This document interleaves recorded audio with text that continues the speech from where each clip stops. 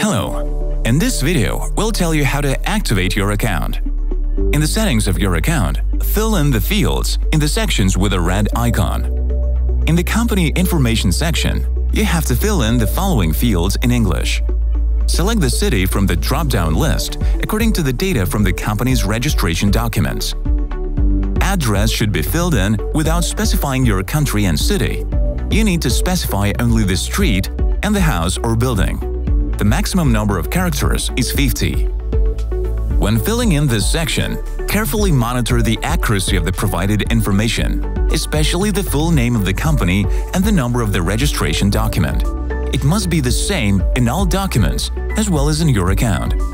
Please make sure that the letters and numbers are written correctly, otherwise the system will refuse your documents. The next section is Company Documents. You have to upload an original document confirming the state registration of the company in PDF, JPEG or PNG formats to this section. The uploaded original document must be clear, of good quality, and in color. If your country is not listed, please upload a document with the registration and tax number that will confirm the state registration and tax registration in your country.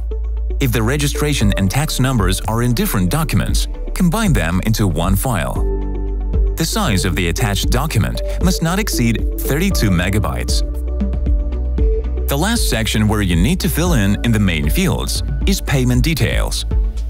Here you need to fill in account number, a number of the beneficiary bank account. Don't use special characters, spaces, and Cyrillic characters. The minimum number of characters is 6. The maximum one is 34. For accounts in IBAN format, the minimum number of characters is 13. The maximum one is 34.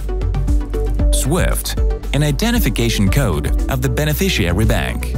After entering the SWIFT code, all the necessary information about the beneficiary bank will be filled in automatically. If you enter an incorrect or non-existent SWIFT code, the system will report an error. To continue the registration, enter the correct code or specify the SWIFT code of another bank that will be able to receive your payments. Currency. The settlement currency under the commission agreement with Ozon. The settlement currency is selected on the stage of registering a seller account. You can't change the currency after that. If you still want to change the currency you have already chosen, then you should create a new account and choose the currency you need. Please note that when uploading products, you should specify the product price in the currency that you have chosen as the settlement currency. The selected currency is fixed in the contract with Ozon and in the Settings, Details and Contract, Agreements section of the seller account. Depending on your country, the currency of mutual settlements can be different. China, USD CNY.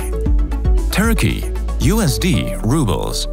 Europe, Euro rubles. Other, USD rubles. When selecting Russian rubles as a currency of mutual settlements, you have to fill in additional fields in the corresponding bank details section. To learn more, please scan the QR code on the screen. Click Send for verification. You'll receive an email to activate your account. Done. In case of incorrect filling in information about the company, errors in documents or payment details, or the moderation of documents lasts longer than usual, please contact our technical support service or write to us at marketplace.crossborder@ozon.ru. Your personal account is activated. Now you can start working on the Ozon platform.